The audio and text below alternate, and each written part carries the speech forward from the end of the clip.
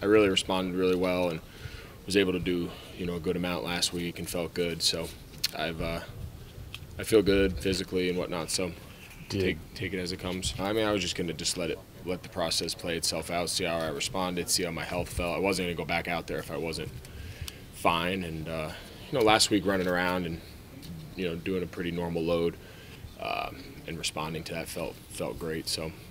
And we were driving to the game, and my kids couldn't wrap their head around why I was able to practice and you seem fine. Why aren't you playing?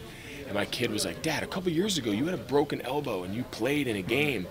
Why can't you play? And we went into the whole thing, and as much of an 8-year-old can grasp about what a concussion is and all those factors. So it is a tough thing because you appear fine, you seem fine. I felt fine last week. It's just sometimes you have to take the bigger picture into account, and I think that was what went into the decision last week of playing on the safe side and giving it one more week. Can I play? Absolutely. Can I play at a high level? Absolutely.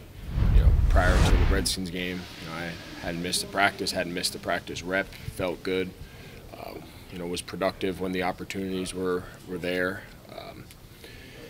Felt like there wasn't a whole lot that I couldn't do that I could do years back. So in that regard, yeah, I still enjoy playing. I still enjoy being around the guys, but sometimes it's not always the ball is not always in your court.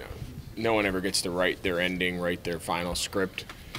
You don't know what the future holds here. You don't know what the future holds. There's been a lot of change, a lot of turnover. I told you guys on the day we found out about Ron. Change sometimes leads to other change, and it's hard to predict when and where that comes. Control what I control, and right now that's 2 more opportunities to play here for the Panthers, 1 more home game to end the year, and that's really all you're guaranteed at this point. And I would never shut the door on anything. I don't believe in just completely shutting off opportunities. This team has been awesome, and if that's still in the future, great, and that would be great.